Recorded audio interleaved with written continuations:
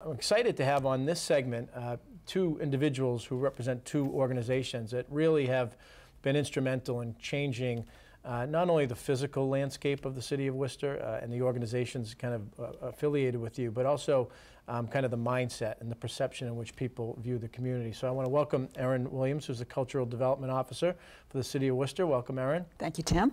And Lisa Drexhage, who is the Project Manager at the Worcester Business Development Corporation. Thank you. So for our viewers, I think it just would be helpful as we kind of get into the discussion is to give, for our viewers who are not familiar with the Cultural Coalition or familiar with the WBDC, maybe we could just have you tell them a little bit about the organization and the coalition and kind of how it got started, and then we can get into what it's done. Certainly, and I think you might remember the very beginnings of the coalition, Tim. You were instrumental in making that happen. It is a partnership between the City of Worcester and cultural organizations in the city, and it started all the way back in 1999 when individual organizations were knocking on the city manager's door, and they were encouraged to go and organize amongst themselves in the same way that the biotech community had, and to develop a common agenda and to come back and be placed in City Hall was the agreement that the coalition members put forth.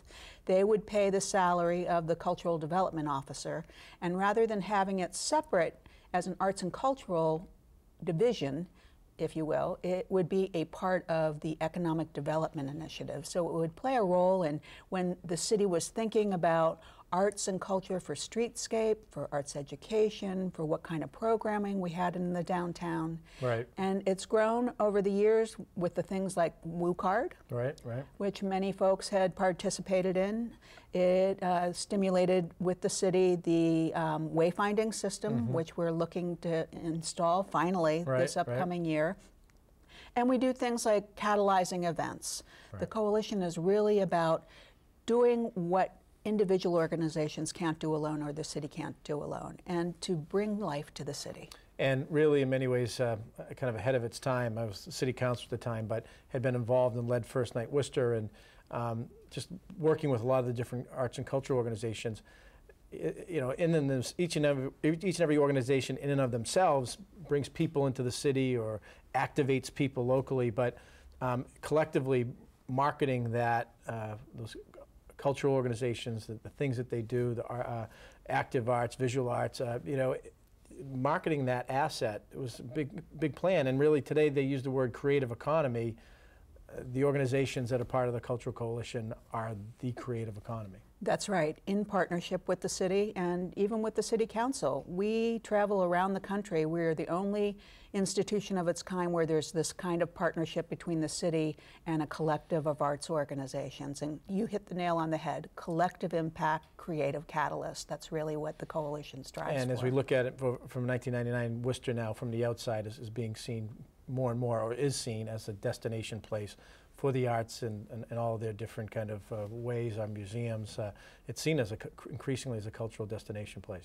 That's right, and that builds on the collaborative spirit of the city. From the time you were city councilor to mayor, Worcester has always been about working together, be it our leaders in the business community, in the arts community, in the education community.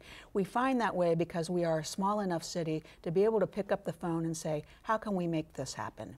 Right. WBDC, every day, almost every project that they're involved in, it's not an easy project. If it was an easy project, the private sector on its own would likely come in and invest and then find a return. The WBDC takes complex projects, and Lisa, why don't you talk about what the WBDC and kind of what you're involved with there? Sure. So for those who don't know, the WBDC was founded in 1965 by a group of local businessmen at the time who thought that economic development was a priority for the city. We've started off with developing industrial parks. We've sort of now translated that experience into downtown development. The latest trends in economic development is that downtown is where people want to be. So that's where we decided to focus our efforts by purchasing 20 Franklin Street in 2011 from the New York Times Company. Since that time, we've successfully redeveloped it to house Quinsigamond Community College's new downtown campus, as well as a number of startup companies. And now the latest addition will be the Luteria, And we're very excited to be partnering with the Worcester Cultural Coalition to make that happen. And the WBDC, for maybe some of our viewers who are new to the community or haven't been following closely, but in addition to the 20 Franklin Street, Gateway Park, an initiative that the WBDC engaged in partnership with WPI in cleaning up contaminated brownfield sites. For regional impact, Centec Park and Industrial Park there. And in addition to the theater district, which we're going to get into a little bit, instrumental in using the WBDC's brownfields expertise, cleaning up contaminated sites. The 2 new hockey rinks as we speak. We've got iron going up, and 2 new rinks with 40,000 square feet of retail approximately coming online in 2017 as well, affiliated with the Worcester Railers. Yeah. It's very exciting stuff. We're very excited about all the density that will create. This density will then attract more private development, which we definitely think is positive for the city of Worcester. And we're continuing to explore creative opportunities for us to get involved to really promote the city of Worcester, increase the tax base, and increase the number of jobs for the city and the region. Jobs, and density helps do that. And density means people, come into the downtown, they're living, working, they're looking for places to go, restaurants, experiences, places. So one of the projects that at 20 Franklin Street and related to that, the old Telegram building, is this Wooteria. Now, who wants to start off what Wooteria is about?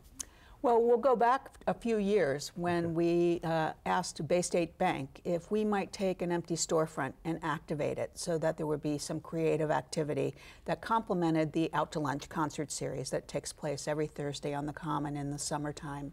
And that was just such a great experience. It really blossomed and brought a lot of new artists who aren't affiliated. Bay State Savings Bank, a great chamber member business. Very good. And Diane Jampa really championed having us be in there and allowing us to put our Worcester windows. She gets things done, doesn't she? She definitely gets it, and always with a smile. Yeah. You have to say that. So that was so successful, and they thought that was really catalyzing that space to be rented. It didn't quite work out, and the WBDC had purchased 20 Franklin.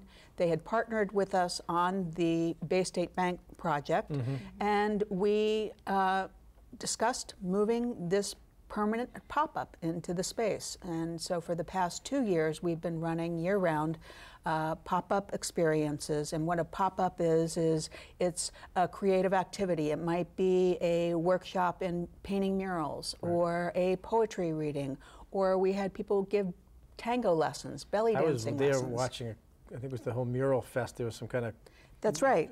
A mural kind of competition going on. We had inside. a mural competition right inside as well.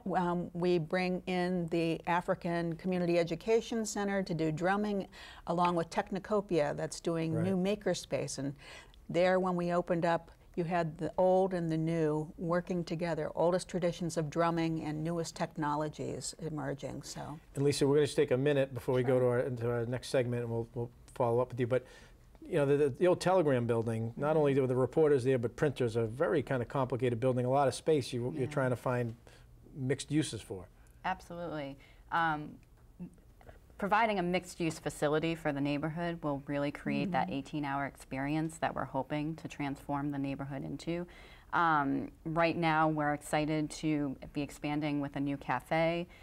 We do have some additional space available. If anybody is interested in coming downtown, we'd be happy to talk to you. But definitely the Wooteria is an important piece of the puzzle, an important piece of the master plan that we're looking to fulfill.